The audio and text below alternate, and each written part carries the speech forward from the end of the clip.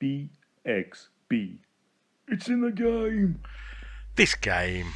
Where do I begin with this game? I mean, what's Ben trying to do to me here?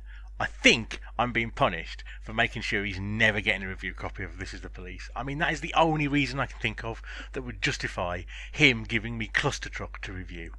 I mean, let's get started. Look at this. Look at this. This is what greets you on screen when you run this game. This is the default game launcher in Unity. Now, some of you probably know, in my spare time, I make video games in Unity myself. And that means I know that this pop-up can be disabled with the single click of a mouse and is entirely unnecessary because all of your visual options can be contained within the product. And indeed they are here. So why is this box here? This pop-up is the calling card of like amateur homebrew dev. It is unprofessional. And now look at this game. I prototype in Unity all the time. I know what the default first-person controller acts like, and I know what it looks like when you take the default game camera and just nail it to the top of it with no sophisticated lerps or anything clever. I know exactly what that looks like.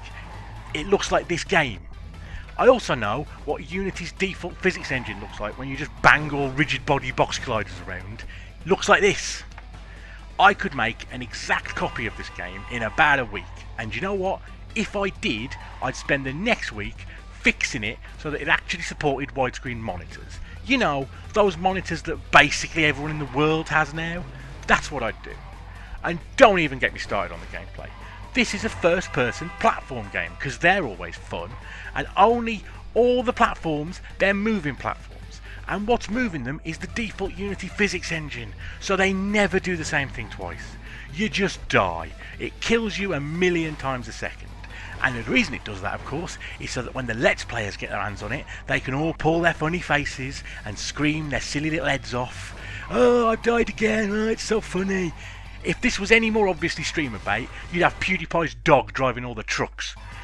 The other thing is, it plays a lot like Networm. Now, Networm is my game, you know, a proper game. And unlike Networm, this is going to be streamed by every pretty boy on the internet till the end of time. And it's going to sell 1,000,000 copies, and the developers of this game are going to buy a gold-plated Ferrari, they're going to park on my front lawn, they're going to do donuts in my flower beds, and they're going to keep throwing fistfuls of their dirty money into my astonished, weeping face. Oh, this game makes me sick. And you know the worst thing about this game? The worst thing about Clustertruck is that when you actually sit down to play it, it's really good fun. I mean, really fun actually. Like, it makes you laugh a lot. There's a respawn loop that's like 1 frame long, and so all those arbitrary deaths and all that stupid physics nonsense, like, none of it really matters in the end. You can hurl yourself into the level and die 10 times in the length of time it takes most games just to load in the character model. And like the wonky physics, they end up encouraging you to keep retrying because you just never know. Like, maybe this time everything's going to just fall into place and the trucks are going to be kind to you, and you're going to feel like a god as you just leap salmon-like across the tops of them all. You won't feel like a god, and you won't leap across the tops of them all. You're going to fall off the first truck like a drunken horse, straight under the wheels, and you're going to die.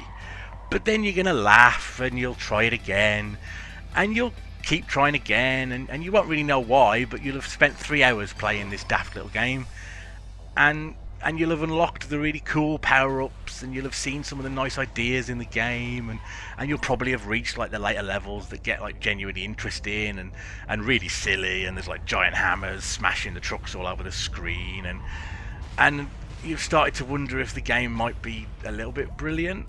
And all that amateurish sort of naffness that annoyed you at first sort of starts to feel weirdly charming.